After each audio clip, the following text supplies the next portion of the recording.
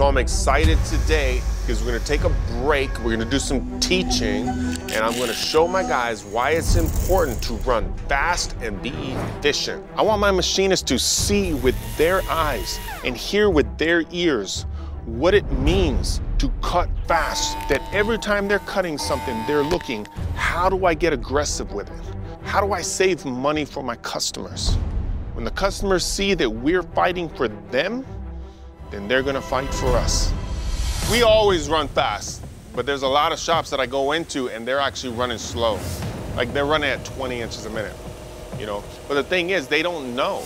They're not in this shop. All these companies, they got all these products, you know what I mean? They're sending them over to China and they're running over there at mediocre speeds with cheap labor. But what I'm saying is we can run them right here, way faster, and let this make the money. You know what I mean? Use our heads to make this make the difference. Some people just don't get it. They're used to running slow, they're not ready to be aggressive, and they've been in machining for so long that they don't want to accept the changes. So I want you guys to step up here. Feel free, get right on the glass. But here at Titans, we push it as hard as we can. I'm gonna run this thing at 800 inches a minute. Let's watch it rock and roll. Sound good?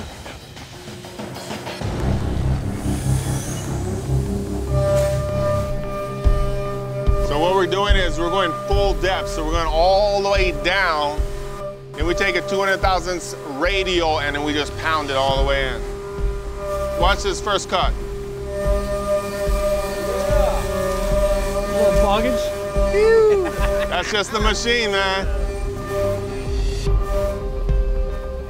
There's a million different kinds of tools you can use. You just got to know your speeds and feeds. How fast can you go without breaking a tool? That's the difference between competing and not competing. That's how you're going to make money. I used to work at shops where we would run at like 100 inches a minute. Coming into this shop, I remember my first time seeing all these numbers. It was definitely something that I'd never ever seen before, and it opened my eyes to how crazy these machines can actually run. And seeing it is super cool to watch. That's it, man. Under 2 minutes. Under 2 minutes. I've worked with Titan for over 15 years. Before at other shops, he was always wanting to push things to the limit, faster, faster, and they're telling him, no, you can't do that. Now he has his own shop, and we can push machines as fast as we want to, as hard as we can. That equates to saving customers money, getting parts out quicker. Every little cut matters. You gotta know exactly how to approach it and the speeds, and you can go super fast around certain areas, but you might have to slow down a little bit and then pick up speed.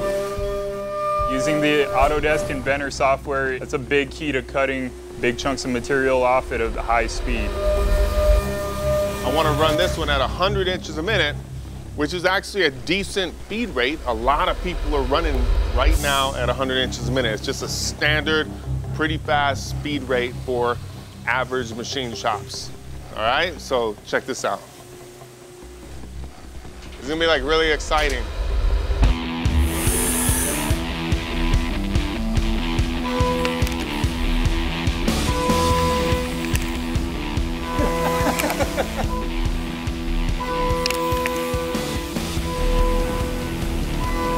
Actually cutting, or...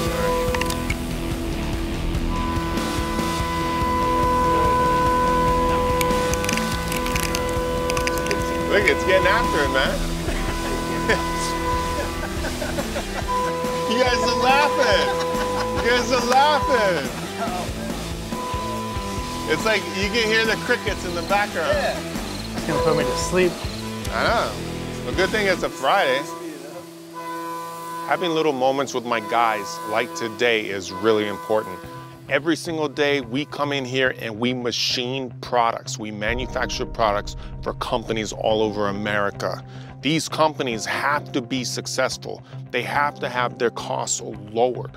At 100 inches a minute, making this product, it took 17 and a half minutes.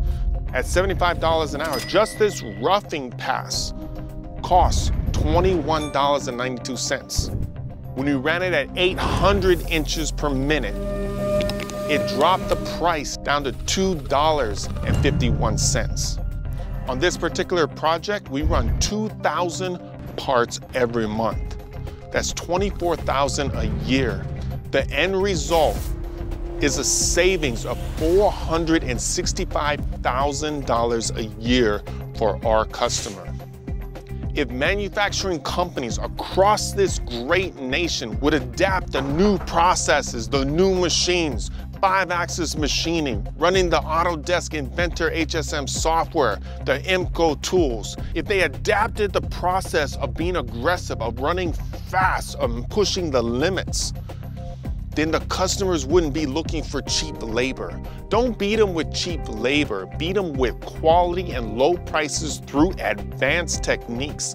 That's what you gotta do to keep your jobs right here in America.